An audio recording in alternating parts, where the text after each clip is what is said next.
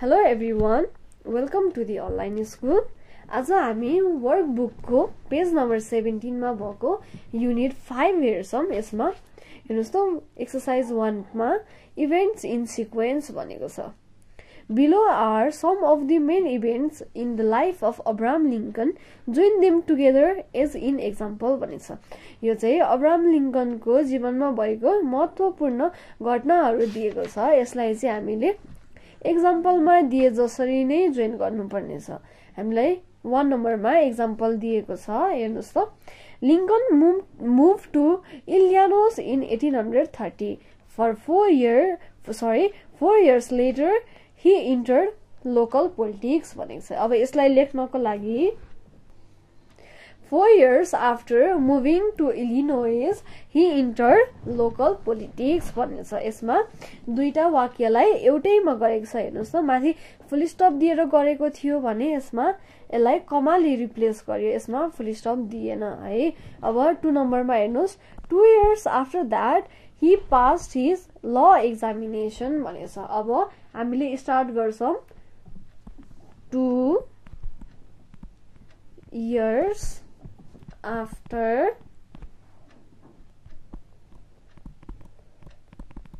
entering local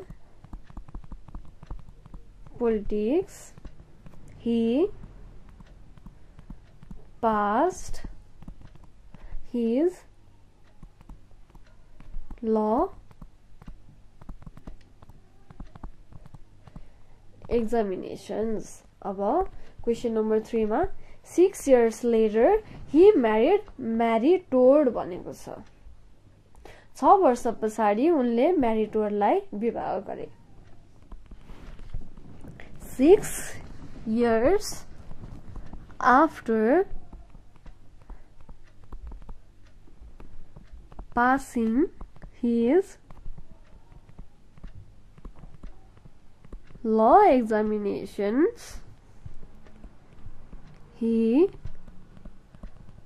married Mary Todd।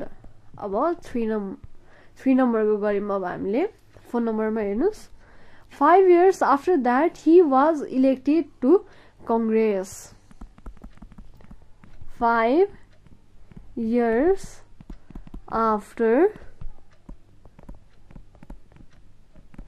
marrying Mary Todd he was elected to Congress. फेरि यसमा marry टोड लाई चाहिँ विवाह गरेर चाहिँ ऊ कांग्रेसमा इलेक्ट भएको भन्ने चाहिँ हैन, तर विवाह गरेको 5 वर्ष पश्चात चाहिँ ऊ कांग्रेसमा इलेक्टेड भए। अब 5 नम्बरमा 13 years later he became president. 13 years after being elected to Congress he became president. अब 6 नम्बरमा 3 years after that he abolished slavery. abolished भनेको हटाउनु। ले त्यसको 3 वर्ष पछाडी दास प्रथालाई हटाए। 3 years after being president he abolished slavery. अब 7 नम्बरमा 2 years later he heard that civil war was over. 2 years after abolishing slavery he heard the civil war was over. यहाँ हामीले आफ्टरले सेन्टेन्सलाई जोडिराछौं र हामीले पास्ट इभेन्टलाई पनि जोडेको छौं है। अब 8 नम्बरमा a few days later he was assassinated. यसमा assassinated भनेको चाहिँ हत्या गर्नु, मारिनु है। अब ठुलो प्रसिद्ध मान्छेलाई चाहिँ assassinated गरियो भनिन्छ, जबकि उसलाई मारियो भनिँदैन।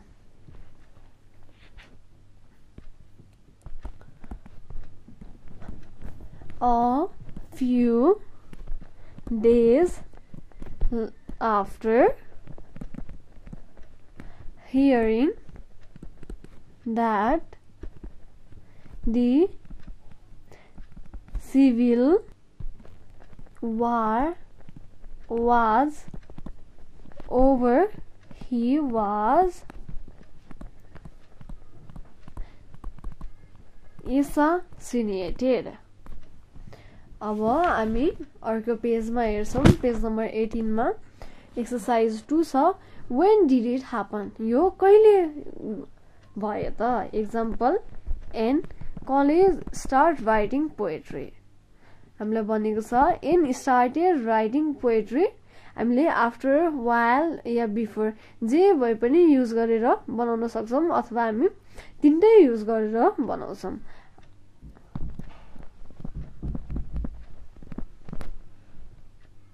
अब हेर्नुस्, write about these people in the same way भनेको छ। Number 1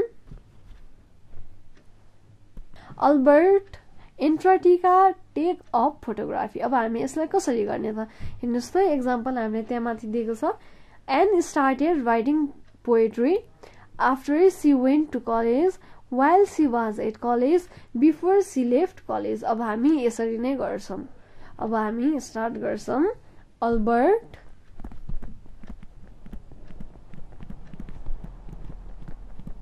took up photography after he went to England। अब यसलाई हामी फेरि while युज गरेर गर्छौं। while he was in Africa, त्यस्तै गरेर before he left USA। अब हामी सेकेन्ड नम्बरमा जान्छौं। Lulu prison inherit 1 lakh pound भनेको छ। अब यसलाई लेख्दाखेरि हामी Lulu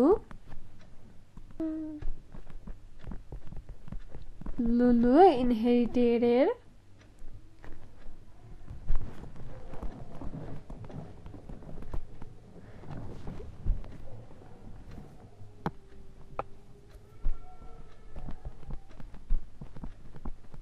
£1 lakh।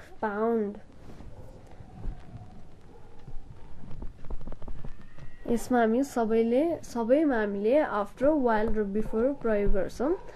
After C went to prison,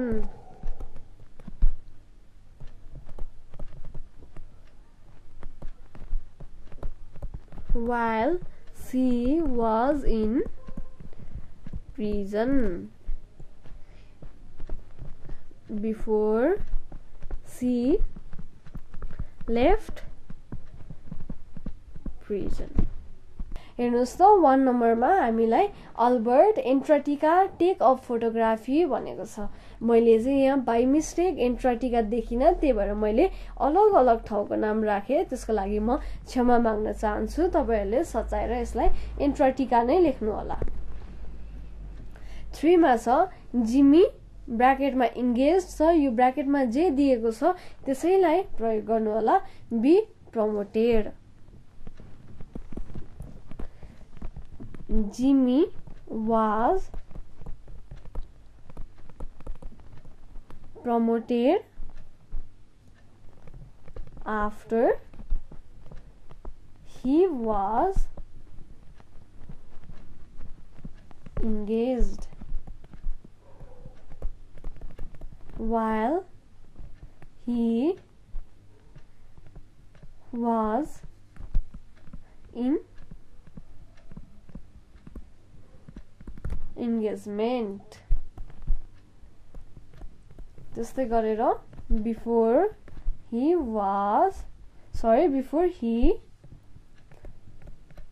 gave up his engagement. अब 4th नम्बरमा Kathy married to ED have a nervous breakdown. Kathy had nervous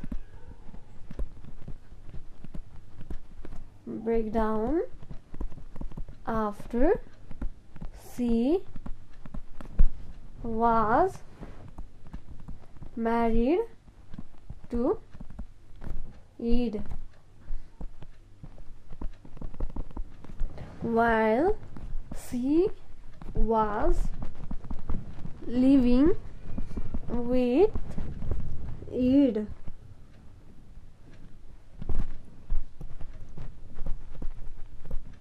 Before she got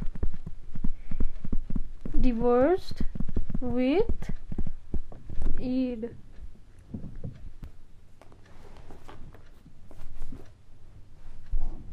अब हामीसँग एक्सरसाइज 3 मा छ टाइम प्रिपोजिसन. यसलाई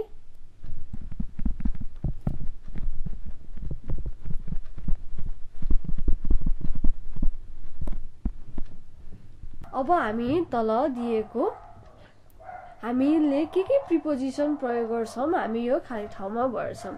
अब हेर्नुस् I started a new job भनेको छ हैन. यसमा हामीले भने थियो लास्ट मन्डे को अगाडि प्रिपोजिसन हुँदैन. No preposition. Last Monday at 9 o'clock. Monday was fine, but when I went in on Tuesday morning, I was the only one there. I waited for a bit, but no one came, so at 10:30 I went home. In the afternoon, I phoned up my boss and he told me that the office is closed on Tuesday. Well, why didn't he tell me that the day before? अब 2 नम्बरमा हेर्नुस्. The day before मा यसमा हामी कुनै पनि preposition प्रयोग गर्दिनौं. अब हामी हेर्छौं 2 नम्बरमा I went skating at Christmas. We flew from Heathrow at 4 o'clock in the afternoon on 20 December and got a Salzburg in the early evening, but the roads were icy and we didn't get to the hotel until 2 o'clock. यहाँ छ नि until 2 o'clock त्यसको अगाडि no preposition हुन्छ. अब in the morning को अगाडि हामीले preposition राख्यौं in. Unfortunately, I feel and hurt my leg on the first day, and the next morning I went skiing again, but I wasn't very good at it. Unfortunately, I fell and hurt my leg on the first day, and the next morning I went skiing again. I wasn't very good at it. I don't think I'll go again next year. अब next year को अगाडि no preposition हुन्छ.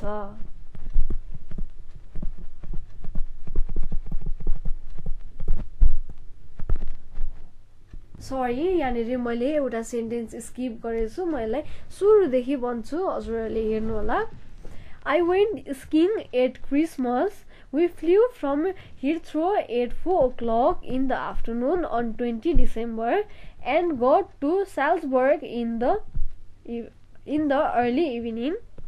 But the roads were icy and we didn't get to the hotel until छ त्यसमा no preposition हुन्छ 2 o'clock in the morning. Unfortunately, I fell and hurt my leg on the first day and had to spend a few days in bed. But I got up at Christmas Day and त्यसमा no preposition हुन्छ. The next morning I went skiing again, but I wasn't very good at it. I don't think I will go again. अनि त्यसमा फेरि हामी no preposition राख्छौँ next year. यहाँ on पछाडि हाम्रो 8 छुटेको छ त्यो तपाईहरुले थप्नु होला. अब हामी क्वेशन नम्बर 3 मा हेर्छौं है. I was born in Manchester in the late 1940s. I went to university in 1967 and left in the summer of 1970. I had a good time there, especially my last year. So here we use no preposition before last year. So a few months ago I decided to go back and say it again. I went at 88 the end of June. The students were all on holiday and the town was full of tourists, as it always is in summer. And I didn't enjoy my visit very much. It wasn't the same as it had been in the 60s when I was a student there. अब यसैसँग हामीले exercise 3 पनि सकायौं. अब हाम्रो exercise 4 मा the past simple passive छ. यो भनेको सामान्य भूतकालको कर्मवाच्य. अब 4 नम्बरमा छ write a true sentence using the passive about each of the following. Choose the most appropriate verb from the list. यहाँनिर हामीलाई अलग अलग verbsहरु दिएको छ. हामीले त्यो verbsहरु युज गरेर प्यासिभ फर्ममा सेन्टेन्स बनाउनु पर्ने छ. मोनालिसा ब्र्याकेटमा लियोनार्डो दा भिन्ची भनेर दिएको छ है. अब हामीले यसलाई प्यासिभ फर्ममा लेख्छौं. सुरुमा हामीलाई एक्जाम्पल दिएको छ. The Mona Lisa was painted by Leonardo da Vinci. हेर्नुस् त भर्बमा पेन्ट युज दिएको छ. हामीले त्यो पेन्ट युज गर्न सक्छौं. त्यसरी नै हामीले अरु पनि गर्नुपर्छ. क्वेशन नम्बर 2 मा saint pulse cathedral Christopher when भनेर दिएको छ. अब यसलाई हामी भर्ब सहित युज गर्छौं. Saint pulse cathedral was designed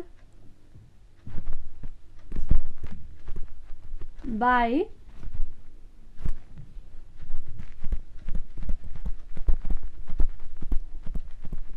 𝘂𝗶𝗹𝗹 when. यो सेन्टेन्सलाई प्यासिभ फर्ममा लग्यौं. अनि हामीलाई यहाँ दिएको छ नि भर्ब डिजाइन. अब यो चाहिँ प्यासिभमा हुँदा हामीले पास्ट टेन्समा कन्भर्ट गर्नुपर्छ.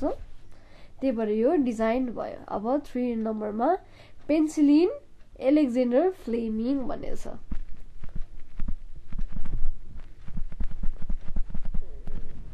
पेन्सिलिन was discovered by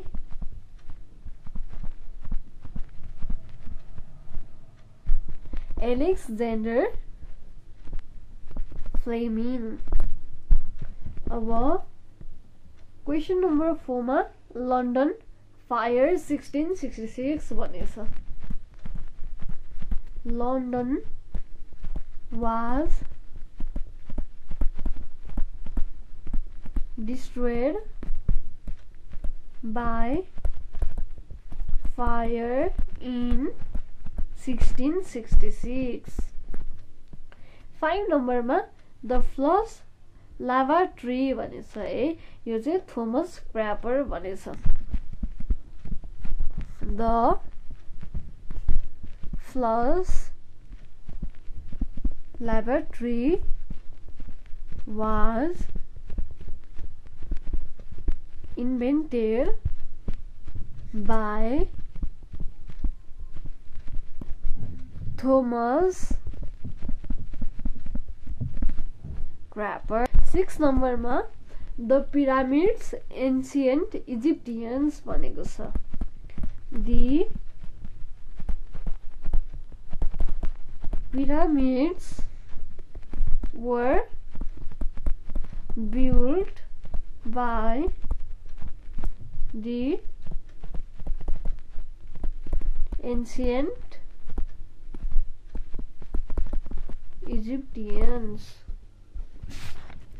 अब 7 नम्बरमा प्रेसिडेन्ट केनेडी डलास 1963 भनेछ. President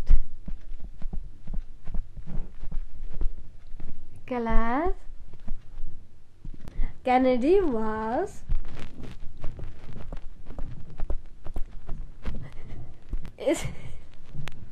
assassinated in Dallas in 1963.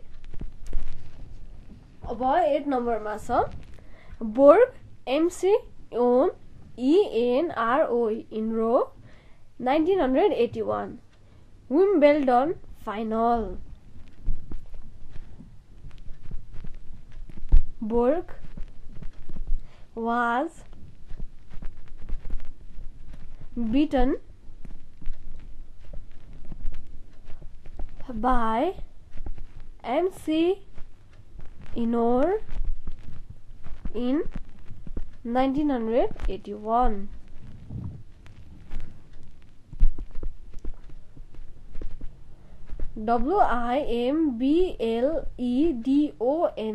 WIMBLEDON Wimbledon final. 9 नम्बरमा the society of others 1884. The Society of Authors was founded in 1884. अब पेज नम्बर 20 मा छ careers. Below are notes about the career of 3 members of an expedition exploring the Arctic Ocean. From the notes, write a paragraph about the career of each one.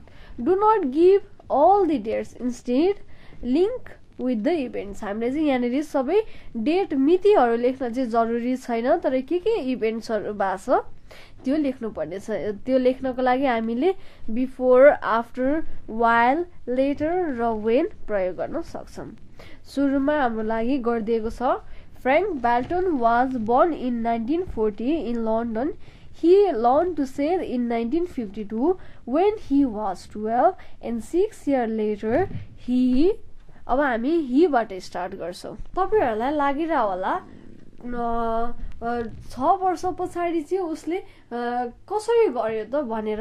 6 वर्ष पछाडी हो भन्ने तपाईले कसरी हो त भन्ने कन्फ्युजन हुन सक्छ. यसमा हेर्नुस् त यहाँनेरि 1940 र 1952 को बीचमा 6 वर्षको 6 + 6 = 12. 12 वर्षको फरक छ. हेर्नुस् त 1952 बाट 1940 गर्दाखेरि 12 वर्षको फरक निक्लिन्छ. यसै गरेर हामीले यो इयर्सलाई चाहिँ सबट्र्याक्ट गरेर निकाल्न सक्छौं.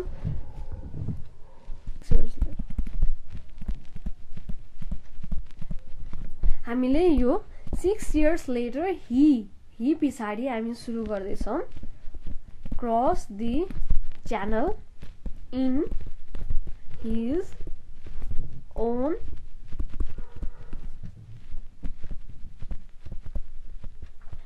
yacht यसको मतलब जहाज he began to work in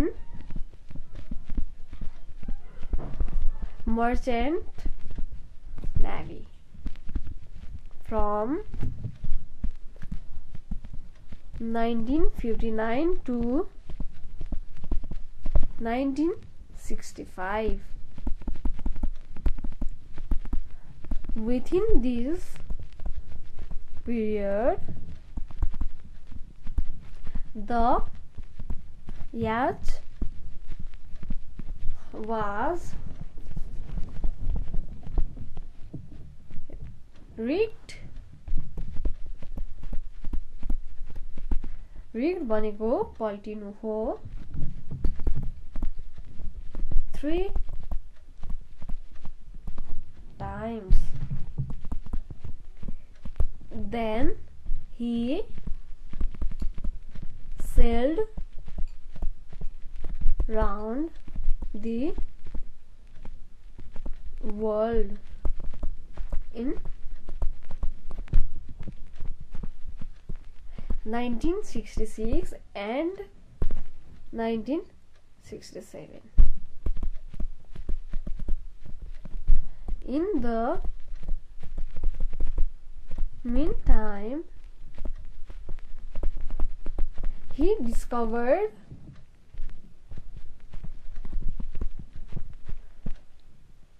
the island in the Pacific. हामीले यसमा यो डेट अनुसार दिएको छ यसैलाई हामीले प्याराग्राफमा मिलाएर लेखेको छौं तपाईहरुले एक्जाम्पलबाट नै बुझिसक्नु भयो होला म्यारिना सिफले र अर्को लास्टको तपाईहरुले एकचोटी आफै प्र्याक्टिस गर्नु होला समस्या भए तपाईहरुले फेरि हामीलाई सोध्न सक्नुहुन्छ अब हामीले यसैसँग युनिट 5 सकायौं अब अर्को भिडियोमा चाहिँ हामी स्टुडेन्ट बुकको युनिट 6 सुरु गर्छौं थ्यांक यू एभ्रीवन